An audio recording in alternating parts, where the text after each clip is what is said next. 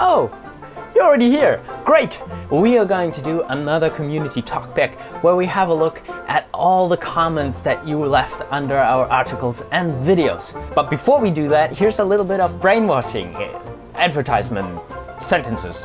We have a brand new newsletter.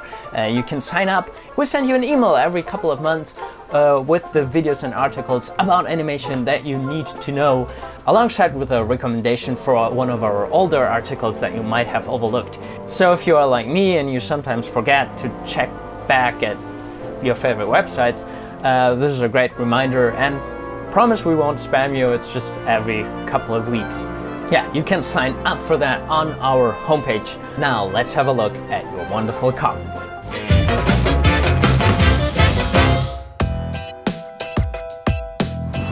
I know you've heard me say that a couple of times, but I say it again. It's always great, you know, even if you just leave a small comment that you liked or disliked something. Maybe you can give a reason, maybe you can just, you know, speak your mind. It's always appreciated, because that way we know what you like, what you want to have more of, and that helps us a lot to make the site better for you. So thank you for all you guys that give us just a short note. It's very motivating. And of course, most of the comments we now talk about are if somebody gave us their opinion or even a discussion started. Of course, always a good place to discuss a lot of stuff is under our news videos. The most shocking headline in this news video was obviously the Disney, DreamWorks, Pixar, Lucasfilm wage-fixing cartel. If you want to know more about that, you should check out the news video. And it's great to see that people care about that issue. Let's hear what you guys are saying. Peter G in his comment calls it disgusting, and I think he's absolutely right about that. Katanabe Fujitsu seems to be pretty bitter about it and asks, is it possible to have a big company and not be part of a cartel these days? And yeah, shockingly, it seems to be that way. That the bigger a company is, the more dirt they have somewhere. One of my fellow students, Pia Autoread, commented, I think the only chance we artists have is to help each other and keep everybody informed.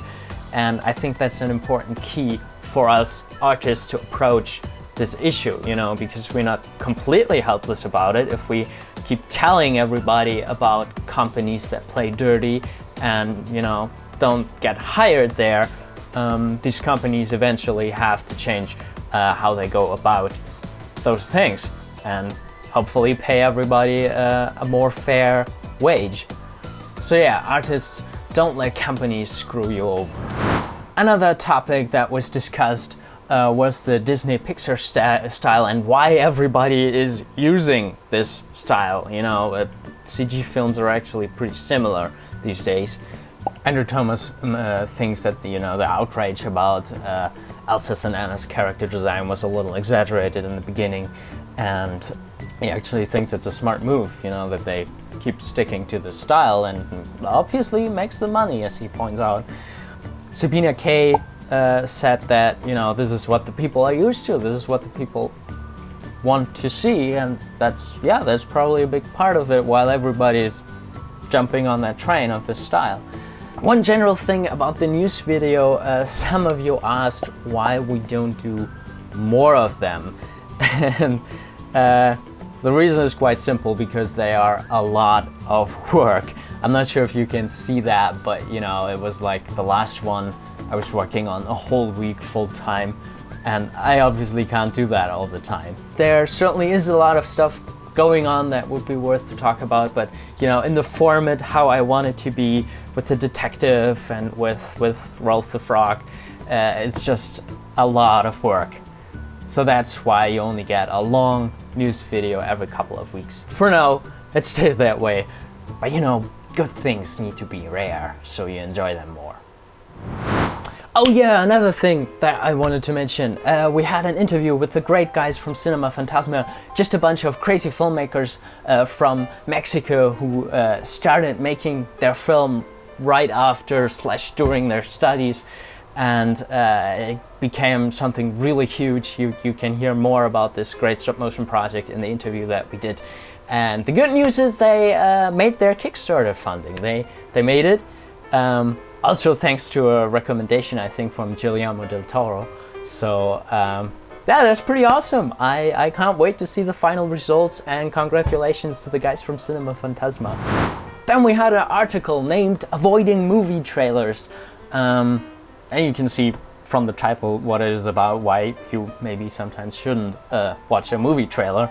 And Roshan is agreeing with that because the trailer to How to Train Your Dragons 2 spoiled a very important surprise for him, and I agree that that trailer gives a nice moment away. So yeah, it's weird how trailers sometimes show you stuff that you are only about to see as a surprise.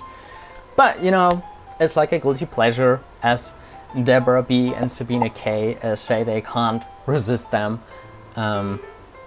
Deborah B says, "How can you? They're so exciting when they are released online before the film." And yeah, I have to say, I always have to hold myself back too. I like a point that Vera brought up. The best advertisement for a movie is actually the recommendation of a friend, and I think she's absolutely right, and that might be a great way to avoid movie trailers, you know, if you send one of your friends to watch the movie and then they can tell you how the film is, you know, somebody you trust, somebody has a similar taste, and then you don't need to watch the trailer and you know that you're in for a good film or a bad film. Under the Ed Hooks interview, Zippy Waller said, "What happened to you sitting with people? In your first interview with him, you sat next to him, and I thought it was much more personable." Yeah, first of all, thank you. You might be right about that. The point is, I actually don't like being in the spotlight so much, so it's actually weird that I do a YouTube channel then.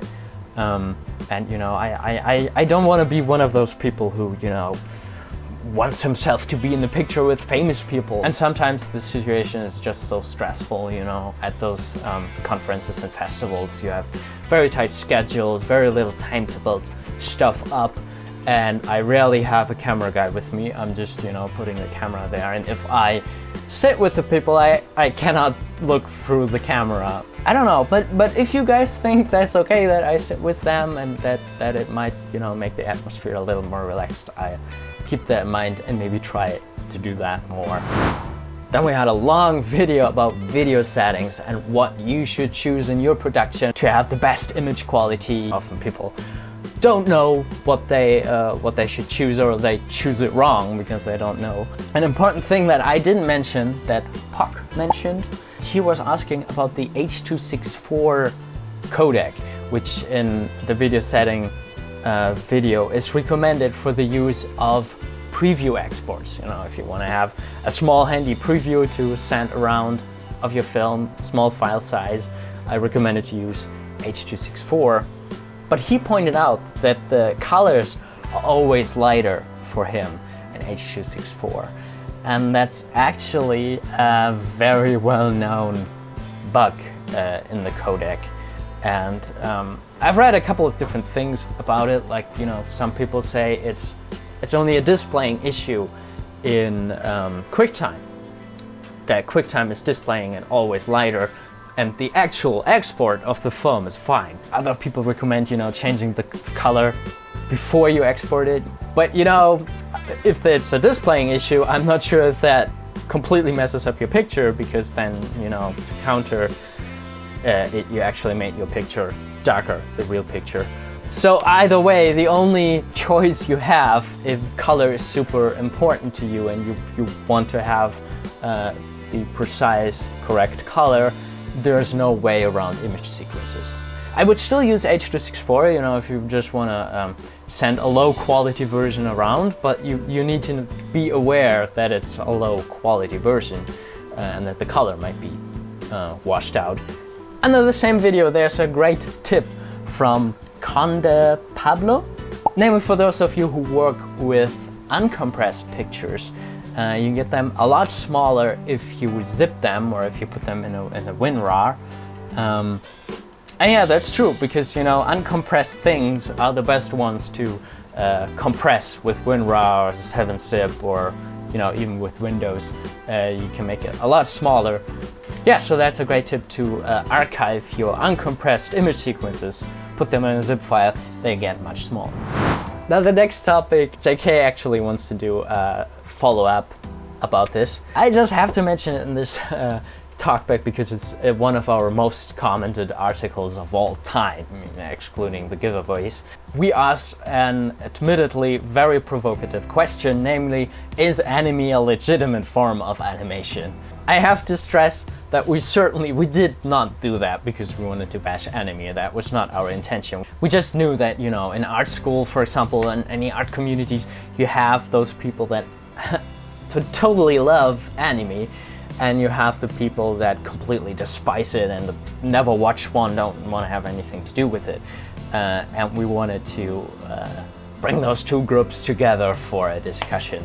And it's actually surprising how polite and fair you all were about this. Even if we had both extremes, it was always very nice. So, internet, you give me hope. We had the people that said, you know, it's the illusion of life. It is animation. It's definitely animation.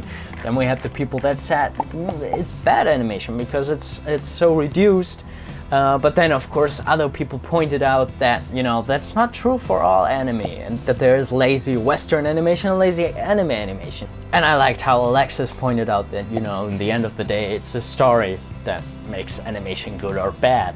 But it was also interesting, we had a professor stepping out who actually said that he bans anime styles from his classroom. I must say I can get his point, because, you know, a person who just copies the anime style and just copies it, you know, doesn't learn from it, doesn't learn anatomy, might be able to do pretty good anime drawings, but is pretty much lost if he has to do anything else. So I kind of understand that point. I mean, I don't know if it's the right way to ban it completely.